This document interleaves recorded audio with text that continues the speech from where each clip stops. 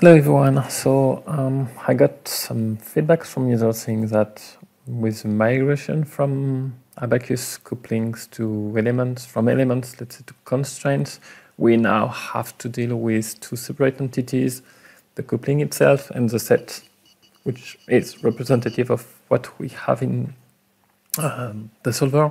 But I wanted to show that you don't need to deal independently with these two entities. So let me go from models, double click on my constraints, and let me review this constraint.